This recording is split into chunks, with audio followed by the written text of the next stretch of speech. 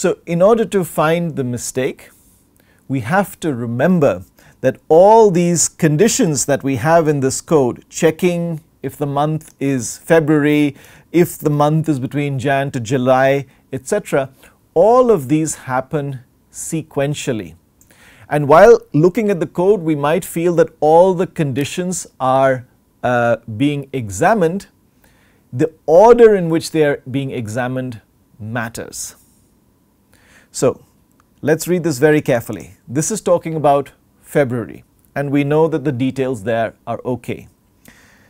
This is talking about month being less than or equal to 7, and the person who wrote this code put this comment because in their mind they're thinking months Jan to July.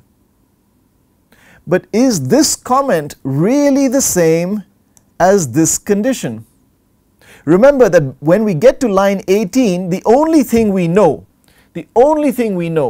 is that the month is not equal to 2. It could be much bigger than 2. It could be much smaller than 2. It's not equal to 2. This is now checking if month is less than or equal to 7. So this will include months that are much less than 2, such as 0. And even in those cases, this will apply the formula because this condition will be true for the month 0. Now we were trying to handle the case when month was illegal down here. But the point is, since month equals 0 satisfies the condition on line 18, we will go into the if condition and we will return a value and we will be out of the function. We will never get to the code at the bottom which is supposed to deal with illegal months like 0. So the way we can refute this code is by setting the month to be some illegal value, something like 0. So let's try it with 0. Now, should we care if it's a leap year or not? It turns out it doesn't matter. You can set is leap to true or is leap to false. Both of those would work. And the expected answer as per the doc string is 0. Because we have said if the month is not between 1 and 12, we want the answer to be 0. So we have to write the expected answer as 0. Now what actually happens? What does this code actually do when the month is 0? Let's trace it through. So if the month is 0, this condition is not true. We skip past it and we come to line 18. This condition is true. 0 is less than or equal to 7. So now we have to return this expression. To calculate this expression, let's first calculate what's in the brackets. Month is 0. 0 remainder 2 is 0. So this is going to return 30. So this piece of code is going to report that month 0, which is illegal, has 30 days, and that's why this code is buggy. So when we click on that, we get our success message. Now we could have got our success message whether this was a leap year or not.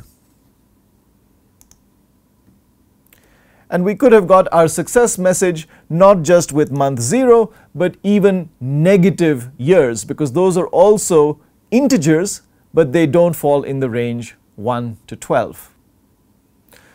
What about illegal months like 13? What happens there? There again, the expected answer is 0 whether the year is a leap year or not, because month 13 doesn't exist.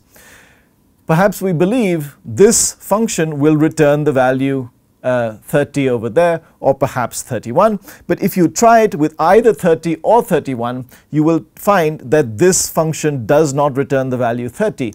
In fact, this function returns the correct answer 0 when the month is more than 12.